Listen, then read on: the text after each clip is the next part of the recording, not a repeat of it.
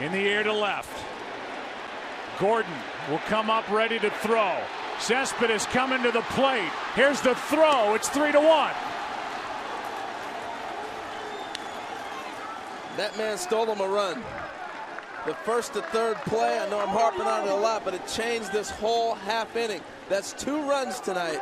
The Mets have scored on a ground ball to the right side and the runner going to third base. Conforto gets the RBI. That's his 3rd of the postseason.